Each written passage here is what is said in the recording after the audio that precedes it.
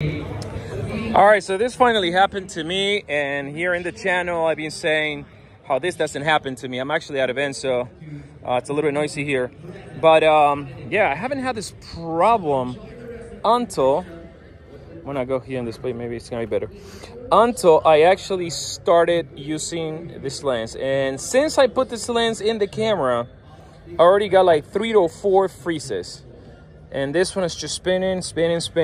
A couple of the things that actually you can see my face over here in the camera, so there you go. So a couple of the things that's been happening to me other than the freeze is the fact that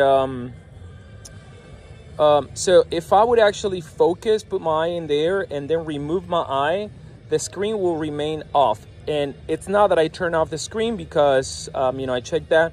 I would have to actually reset the camera, and then it would, you know, everything would come back to normal, where the sensor kind of like turns off the display when I look through the rangefinder. I believe that's what it is. That was one thing. The other thing is that the camera would actually become unresponsive, not even showing me the wheel that we're seeing right now. And yeah, so, you know, take the battery out, everything goes back to normal. But it just happened today 3 times in a row. And I'm here in Milan, Italy, covering an event, as you can see right there. It's a big tattoo show.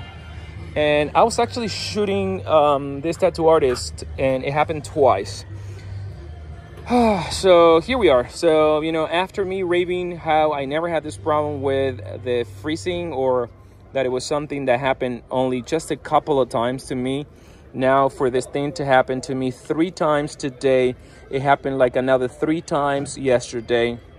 But the only thing that I noticed, it always happened when I have this lens on. And now, I don't know if it's a coincidence, because I was shooting with a Summilux 35 a lot, all day long, no problem. The moment I pop this lens, which is a lens that I actually got here in Switzerland, I traded my Summilux for my Summilux f1.4.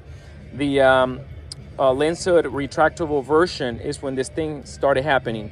And today I'm like, you know, I'm gonna go 50 millimeters. And again, it happened 3 times, but it only happens with a lens. So I wonder if this freezing is actually related to maybe some of the lenses that you put in the camera. Because prior me having this lens, I never had this problem. And I had this camera since this camera was launched. So I would have experienced this probably with some of my other lenses, but no. So I'm gonna continue to try to shoot with this, and most likely I'm gonna do a YouTube video and keep you guys posted. Thank you. Drop your comments down below if you have these problems, and let me know how you're fixing this issue. Running the latest firmware, so I don't know what the hell. See ya.